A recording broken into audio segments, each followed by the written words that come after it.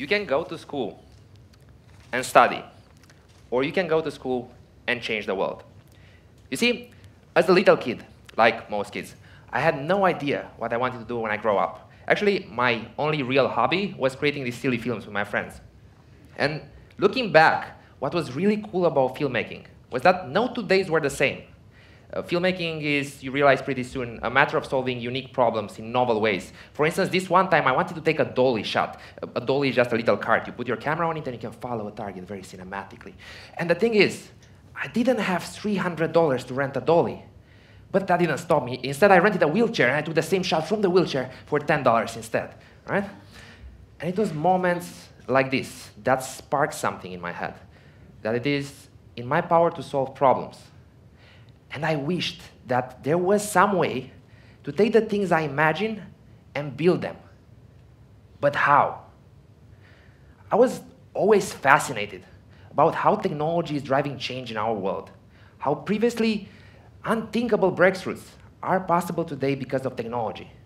So it became clear that my next big challenge would be to learn, understand, and leverage technology, to take those ideas from my movie scripts and build them in our world. So I did a natural thing. I hopped into a plane, I landed in Silicon Valley, and I locked myself into something called a coding bootcamp. For 3 months straight, my days looked as a mix between algorithms, creating my own projects, eating cheap fast food, all of it. And it was awesome, because with a few lines of code, you are able to solve real-world problems. By the time I finished this, I was missing college classes, and I wanted to go back to my university friends. I wanted to share this new world with them.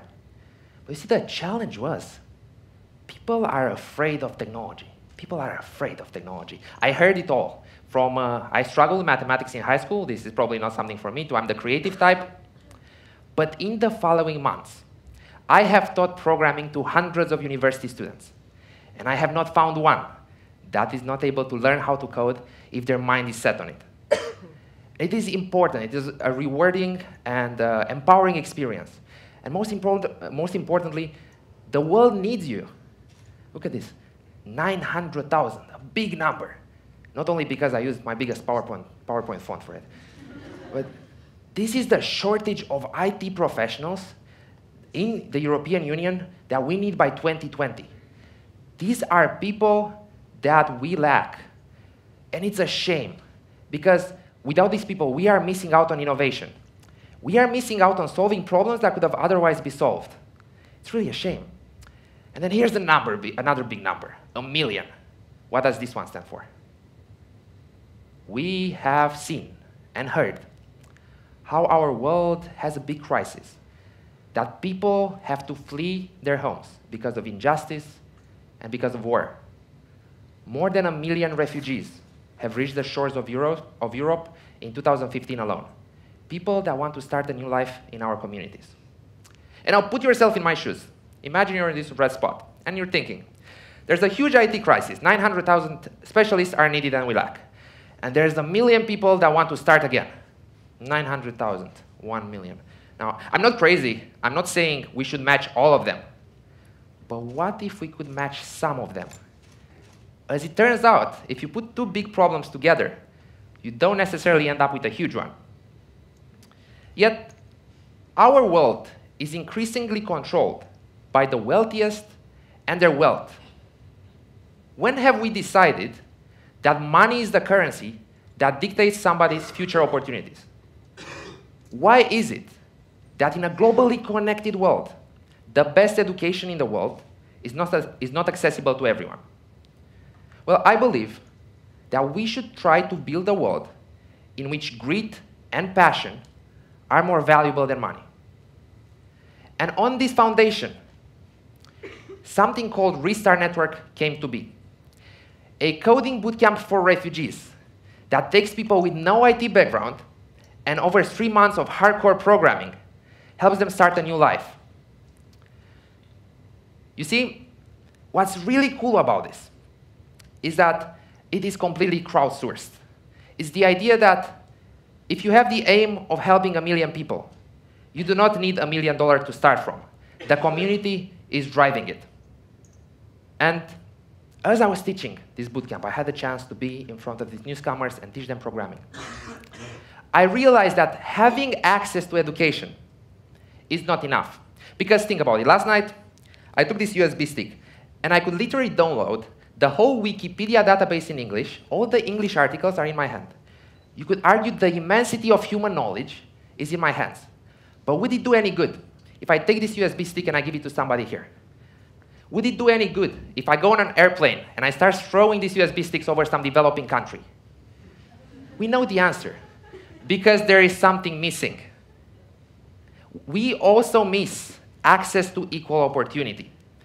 We miss the chance for these people that acquire new skills to use them to solve problems around them, to start rewarding careers.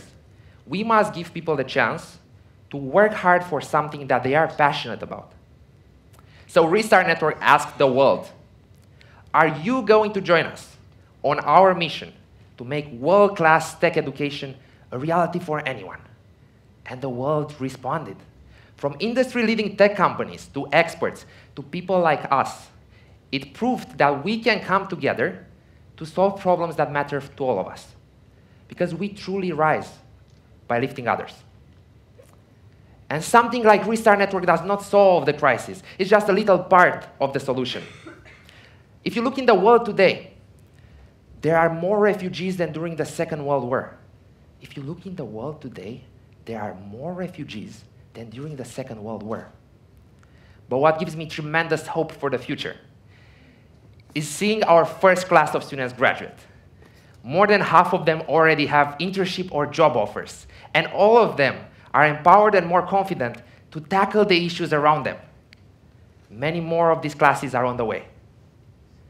And look, don't get the wrong message. This is not our only problem, that we lack IT specialists and there is a refugee crisis. In fact, if you look in the world today, 900 million people cannot read or write. More than 1 billion people do not have access to clean water. They do not have access to electricity. What can we do about that? I think it starts with a simple realization that a project like Restart Network was set up by a team of university students, myself included. Our average age was 21, but it did not matter. Because for the first time in our history, it is possible for people like us to have an impact in the world. It is possible for small teams of bold thinkers to leverage technology, start small, but aim to have a global impact. So we can solve really big problems as long as we understand the power of working together. So what problem are you going to solve? Thank you.